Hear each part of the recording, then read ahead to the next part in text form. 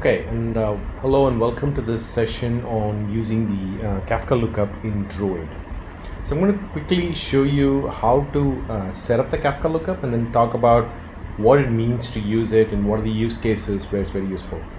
Now to set up the Kafka lookup, you first need to add your the two extensions in your extension load list in the common runtime properties. One is the Druid Kafka extraction namespace and the other is the Druid lookup cache global. Be aware that this order of how the extensions are listed here is important. You need to have an extraction namespace lookup the extension first, and then the lookup cache global extension second, because there is a bug where if you invert that order, then you get a guise exception and the services won't start. So make sure you have it in this order. Once you have put in the extensions and restarted your cluster, then you can actually go ahead and create the lookup. So I'm going to show you here. So if you go add lookup, you will see a Kafka lookup out here. Okay, so you'll see this here. And then you can also go ahead and look at what I've done here.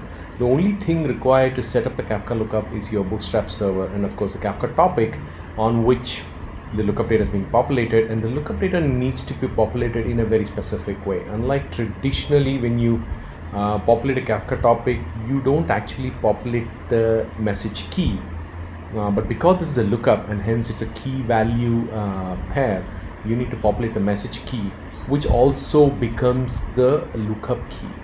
Right? That's a key thing to be kept in mind here. The topic needs to be populated in that specific way as indicated in this documentation, where you can see that setting a key parse key to true and then a separator for the key, and of course everything else including the broker list and the topic of the usual configurations.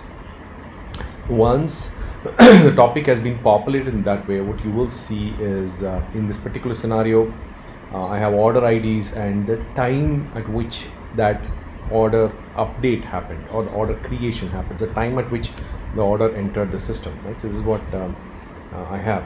Now if I look at the data here, let's take a quick look here. I'm going to run this select star from order.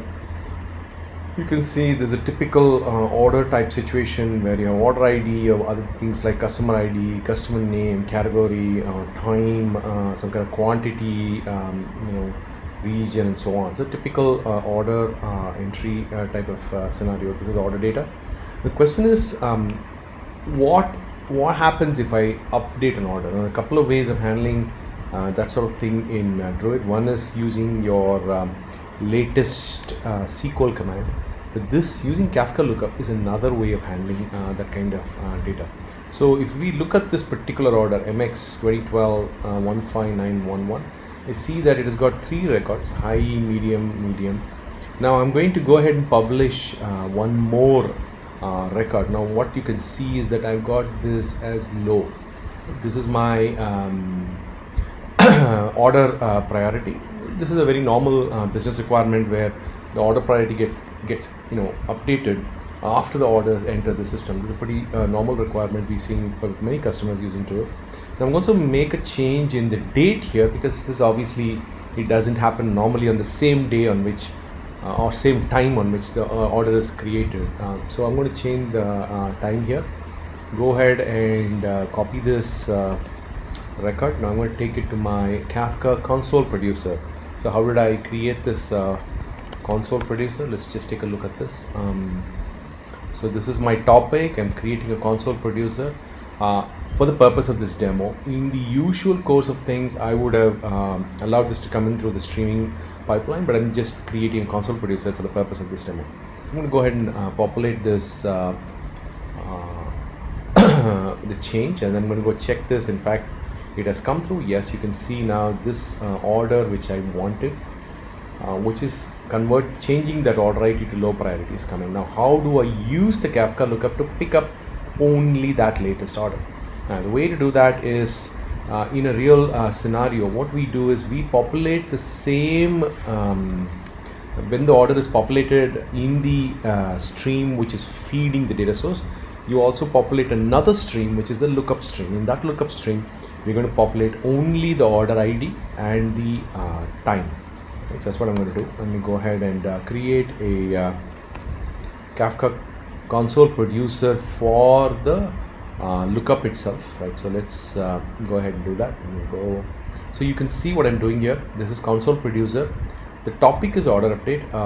It is a lookup topic, so I'm going to go ahead and take a look at that. So this is the but edit this, you can see this is the lookup topic. Right, I'm going to go ahead and create a console producer for that.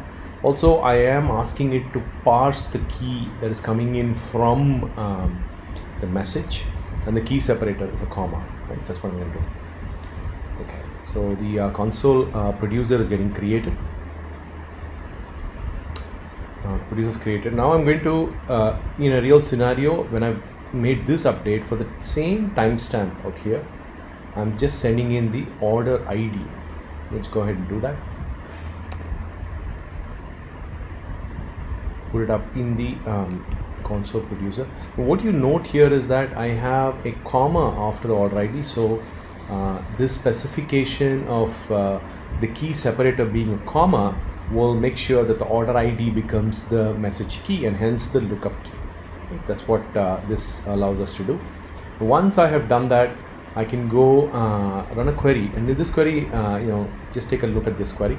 What I'm saying is that the filter for the order ID, that makes sense, but also I'm using the order ID and picking up the time that is coming from the lookup and matching it with the time in my transaction table. If I run this query, you'll see that it picked up only one of those records, and which is the latest record with order priority being low. Right, so what I've achieved is that instead of looking at these 4 records, I was able to use the lookup to pick up the latest updated record. So this is a very cool way of handling row level updates in Druid for many reasons. You can use the latest and earliest SQL commands, but often those require you to use subqueries. For example, if you want to count all the orders which have priority as low, you'll have to say latest priority equal to low and then put a count on top of that, because latest is already an aggregator. But with lookup, you can just do a filter, because lookup acts as a filter here, picks up only the latest, and you don't need a subquery. So really very useful capability if you are looking for some way of handling row level updates in Druid. Also, if you're trying to use this in Pivot, Pivot obviously supports lookup very easily, and it becomes extremely powerful to use it in Pivot. So I hope that kind of gave you an outline of how lookups can be set up and why to use lookups. I'll probably have some additional recordings on how to use the latest and earliest for updates, but thanks for your patience in listening to this. Bye. Okay, if you are please log into learn.imply.io to do some really cool Druid courses. They're pretty much free. You can also sign up to the community newsletter at the imply.io newsletter sign up. And also give a big thank you to the Druid dev team by going on to GitHub and starting the Apache Druid repository. And again, thanks for your time and listening to this. I hope you will listen to future recordings. Thank you. Bye.